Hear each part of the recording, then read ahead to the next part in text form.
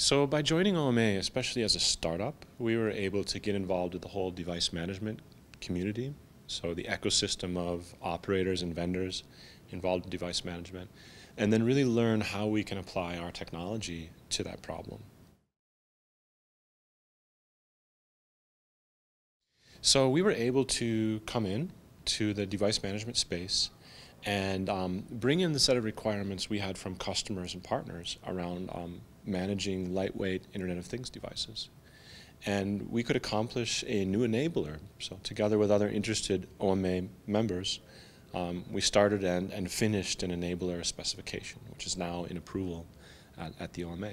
And that took just over a year. So it was a very fast process compared to many SDOs.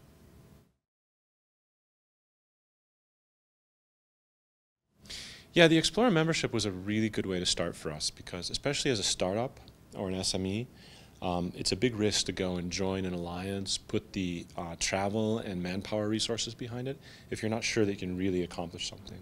So the Explorer membership let us get our feet wet. We could come to a few meetings, start contributing, see if other people believed in what we believed in, and then go on with a full membership. So it worked perfectly for us. So OMA is organized into working groups, is where the actual technical work gets done. And the way we've actually operated is each member works towards a new work item, and the requirement document really gives the direction for the technical specification.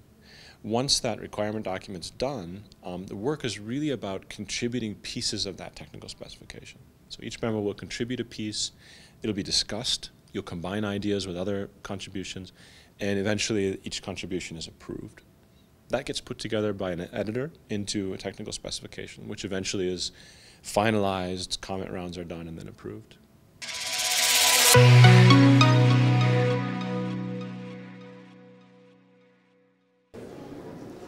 In terms of OMA, we use the GNSS aiding the SUPL system that was standardized, and the benefits for us are that standardized pipework allows us to scale across multiple devices and platforms. We also see activity in the future where standardization for the delivery of indoor maps and information such as how high is the ceiling, what is the height for each floor change. The standardization of that is going to improve the end user experience. So we're quite excited to see that OMA is getting involved in this, and that people like OpenGML are bringing proposals for standards to the table. Yeah. Standards are very important, and OMA has played a very significant role in providing technologies and standards with which you can manage devices over the air. There are going to be lots of these devices, and unless there is a standards in place, there's going to be a chaos. There will be a lot of vertical solutions, and it will hamper the growth of the industry as a general. So being here, working with OMA has helped us in making sure that all the devices which are OMA compliant can be managed easily with our server. We do interoperability with almost all the vendors, including Samsung, LG, and people who make clients like Red Band, Caffeinated Turtle.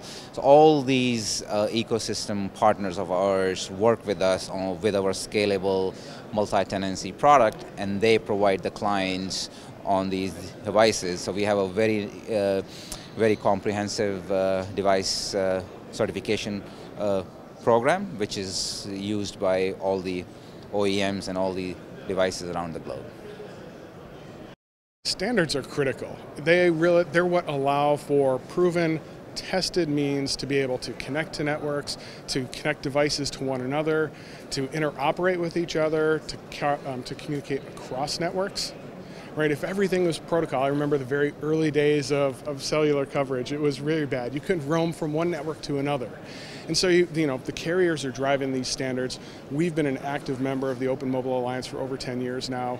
All of our code, it's in our DNA. It's what we do. And we feel there's a rich opportunity for us to play in the space between the OEMs and the carriers that just extends this ecosystem and provides a rich avenue for new monetization. Lightweight M2M protocol is important because of lack of remote device management solution for the M2M and Internet of Things market.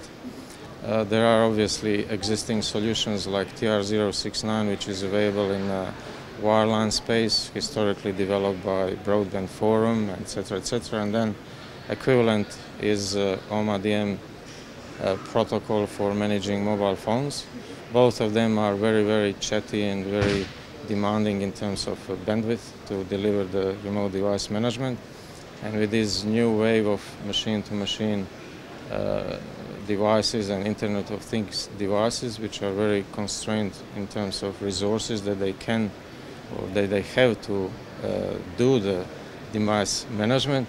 So the protocol was developed with the aim for optimum, efficient, secure protocol to manage these millions and billions of devices that are coming to the on air to be connected to the internet.